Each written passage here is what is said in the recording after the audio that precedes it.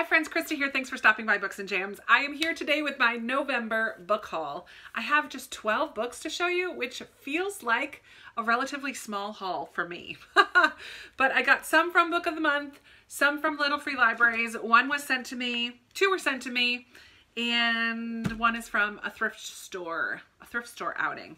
So let's start with the Book of the Month picks. I am so excited about these books. I just love Book of the Month. I think they're doing a great job of having diverse picks every month, and then I realized I didn't pick any of the diverse ones from this month, but that's okay. The first one that I chose from their November options was This Time Next Year by Sophie Cousins. How Many Chances to Meet Your Perfect Match? So this one just sounds so fun. These two people, Quinn and Minnie, were born on the same day, on New Year's Eve, like just as the new year was coming to pass, like just at midnight on New Year's Eve. And Quinn was born in London, I believe, and he won this cash prize for being the first child born in the year, and just seems to have all the luck in his life, or so it seems to Minnie. I think Minnie was supposed to be named Quinn as well, but because this other kid was named Quinn, her mom named her Minnie instead. And then they meet on their 30th birthday, or on the eve of their 30th birthday, and Minnie is about to lose her pie business that she has, and just has all of this pent-up frustration because she's a little bit down on her luck, and it seems like Quinn just has everything handed to him on a silver platter. It just feels like it's going to be a really cute rom-com, and I'm really excited for this one. I also chose another kind of romance-focused one. This is The Star-Crossed Sisters of Tuscany by Lori Nelson Spielman. But in this one, a curse is placed on this family. I don't know who placed the curse, but where the second-born is never going to find love. So this happens in many different generations of the family where the second-born just doesn't have love. There's question whether this is a real curse or if it's just kind of like in your head kind of a thing.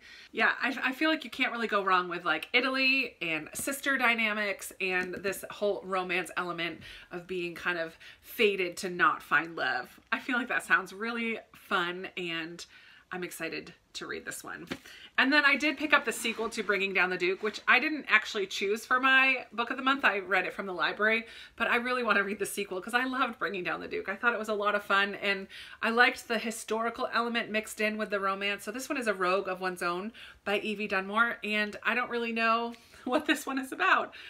A lady must have money and an army of her own if she is to win a revolution. But first she must pit her wits against the wiles of an irresistible rogue bent on wrecking her plans and her heart.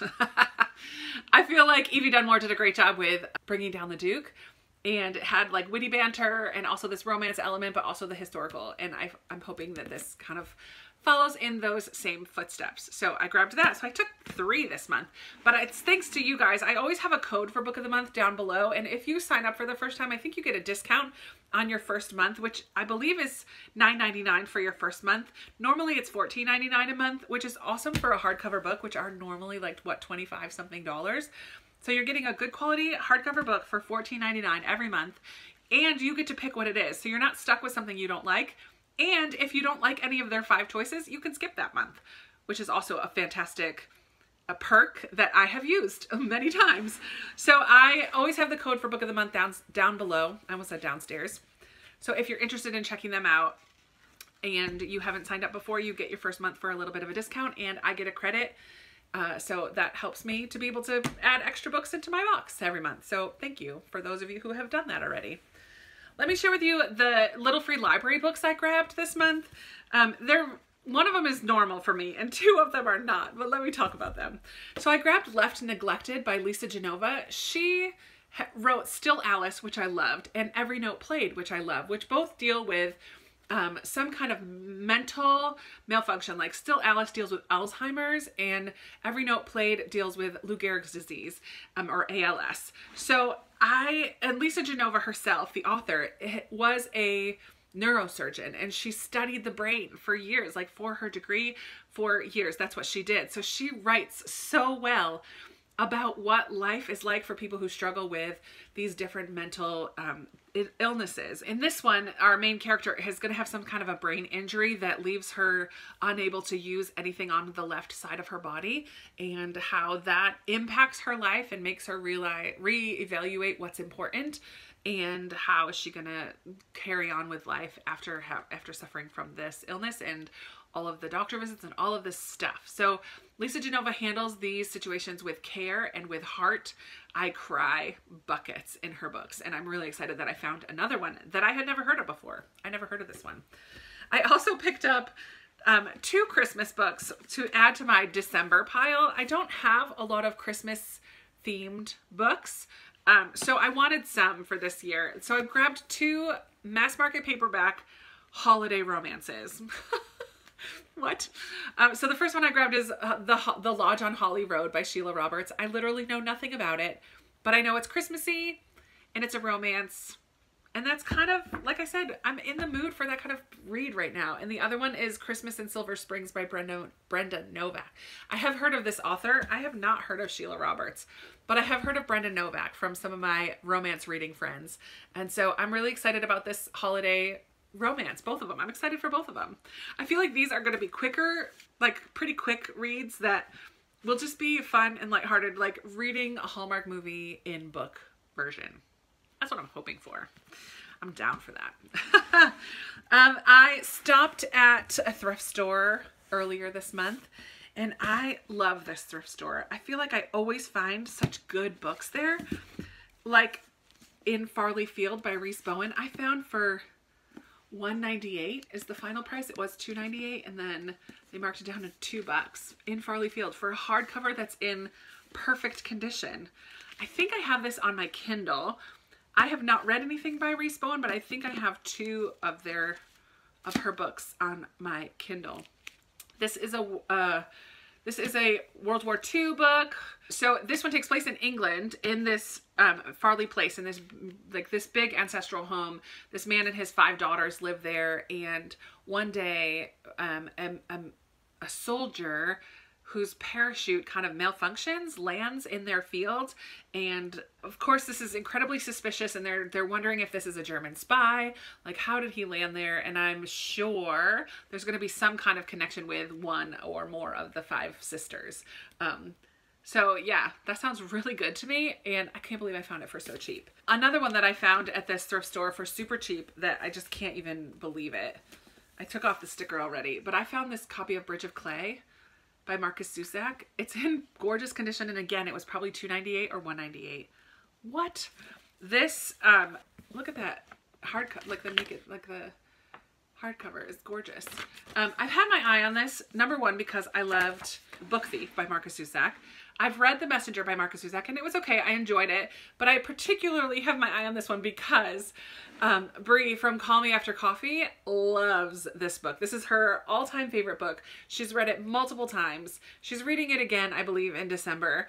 So ever since I've heard her talk about it, it's been higher up on my radar of a book that I would really love to read. So I couldn't believe when I found it for so cheap. I don't even know anything. I don't even know what it's about. I feel like it's going to be a little bit quieter. There's brothers. Here's a story told inside out and back to front. What? Maybe a different kind of structure to it? I don't know. The 5 Dunbar brothers are living with their menagerie of pets in the perfect chaos of a house made by their own rules. Today, the father who walked out on them a long time ago walks back in. And so the life of Clay, the quiet one with a harrowing secret, is about to change forever. He is the one who will build a bridge for his family, for his past, for greatness, for his sins. A miracle and nothing less. Okay, I'm not going to read anymore. That sounds really good. And just knowing that Brie loves it so much, I've got to read it. And I've got to read it soon. So yay for finding that gem for super cheap. Gotta love a thrift store. Okay, 2 others that I found. Well, one other. I think actually that one's not from a thrift store. I actually only have one more from a thrift store, and that's The Only Woman in the Room by Marie Benedict. I have both. I think I have both of her other ones, Carnegie's Maid and The Other Einstein. I feel like I have both of them, or maybe just one others of hers, but this made its rounds on Instagram earlier this year. This one is about this woman who's really beautiful, and she lives in Germany, and she gets married to an Austrian, like an arms dealer in Austria, but she also kind of turns into a little bit of a spy too. She's super smart, but she is able to escape to Hollywood and becomes a film star in Hollywood. But the secret she hasn't been telling anybody is that she's also a scientist, and she has inside secrets about the Nazi party. What? This sounds like a mishmash of so many different things that, if done well, could be super cool, right? So we already have like this hidden agenda, and then we have the 1940s like films, like Hollywood scene, but also the female scientist who has Nazi secrets. Like, this just sounds so good. So good. I'm really excited that I found this one for super cheap as well. I am a part of that No Shelf Control book group on Facebook, and at the beginning of every month we do a book swap, and this month my person sent me Spinning Silver by Naomi Novik, which I'm really excited about. I really enjoyed Uprooted. I read it so long ago. I know it has had mixed reviews from people, but I really liked it. And this is kind of like a play on Rumpelstiltskin. So I'm excited for this one, and so thankful that I got it in that swap group. So fun. I was sent 2 like special treats this month. So Jennifer Adam is an author who has watched my channel. Hi, Jen. And she wrote this middle grade called The Last Wind Witch, which is stunning. This is an arc. This comes out in April. So this one will come out in April. So I have a little bit of time to read it. Maybe I'll save it for middle grade March. But this just, first of all, this cover is gorgeous. I love this font. So on the back it says, this is good for fans of Seraphina and the Black Cloak, which I did read and enjoyed, and The Book of Boy, which was our book pick for middle grade March last year, which wasn't a huge hit for everyone, but it definitely had elements that I really did enjoy. We follow Brita, who's an aspiring witch, a hedge witch of some sort, which I'm not sure what that is yet, but she is on a journey through this really deep, dark, terrifying forest. She'll end up at this castle where there's a lot of dark magic, and she's going to encounter the queen, a wicked queen, and a destiny that she could have never imagined. So this is definitely very fantasy filled, but there's that element of a journey or an adventure along the way. I just think this is stunning, and I'm really excited to read this book. Thank you so much, Jennifer, for sending to me and for your sweet note. Very, very kind. I'm excited. I'm really excited for that, but it does come out in April, so there's time. There's time for that one. And finally, another dear subscriber, Rhonda, also sent me a little treat this month. She's started a little business of making these book sleeves. I think she calls them book pails. Bookmates. I got it wrong. She's making these bookmates, and I will link her Facebook down below if you're interested in these book sleeves. These are not super cushy like some of them are, but it does feel like sturdy, and it will protect your book when you put it in your bag. It has like a heft to it. And I love this wintry design. I told her to surprise me with a design, so very kind of her to send that. And she also put a book in there. She threw in The Librarian of Auschwitz by Antonio Iturbe, which is so fun. I love World War II historical fiction. So, and a lovely little note as well, Rhonda. That is just so sweet. And I will put her information about the bookmates in the description box below if you're ever interested. These, I mean, if Christmas is coming, or just like treat yourself.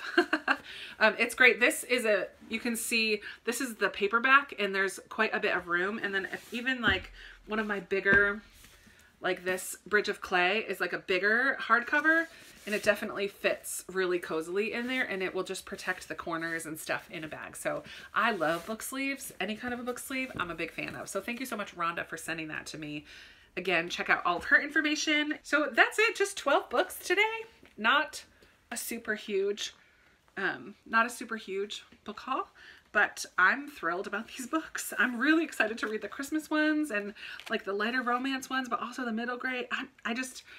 I love it. All the World War II historical fiction too. There's quite a few. 1, 2, 3. 3 of them are World War II. Yeah, a good mix of books as per usual. Oh, stink. Let's try that again. Holy moly. Mass market paperbacks. Who am I?